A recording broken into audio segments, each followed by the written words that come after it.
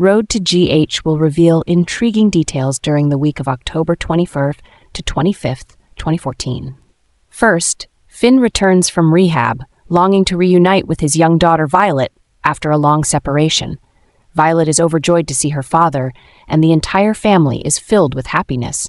Chase and Brooke Lynn, who had cared for Violet during Finn's absence, also feel relieved seeing the father and daughter reunited. However, Brooke Lynn harbors a deep sadness. During Finn's time away, she had grown very attached to Violet, treating her as if she were her own child. Saying goodbye to Violet leaves Brooke Lynn feeling a sense of loss and heartbreak, despite her happiness for Finn and Violet.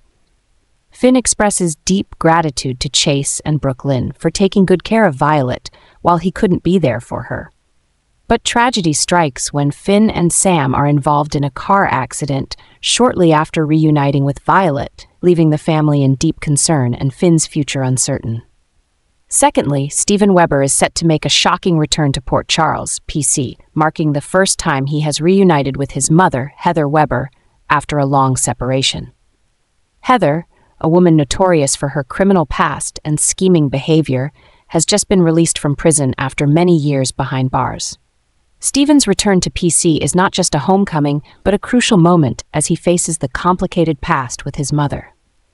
The relationship between Steven and Heather has always been tense, as Heather's actions have profoundly affected Steven's life and those around him. Yet, maternal bonds are not easily broken, and Steven's decision to return may be an effort to seek reconciliation, or at least answers for the emotional wounds from the past. The reunion between mother and son is more than a physical one.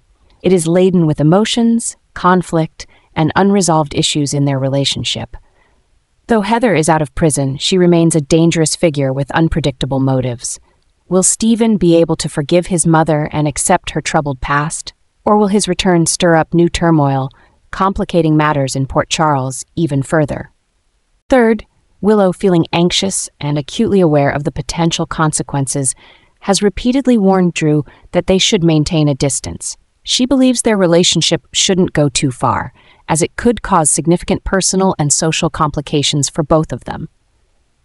Willow thinks keeping a safe distance is the best way to avoid unnecessary conflicts. However, Drew seems unfazed by her warnings. Drawn to Willow, he disregards her advice and continues to get closer, despite the risks she mentioned. Their relationship gradually crosses the line from friendship, and eventually they succumb to their feelings. They end up in bed together, leaving behind all the warnings and boundaries they had set. Unbeknownst to them, everything that transpired has been observed. Elaine, Ned's private investigator, was assigned to monitor Drew. She has quietly watched their every move, capturing the sensitive moments between Drew and Willow.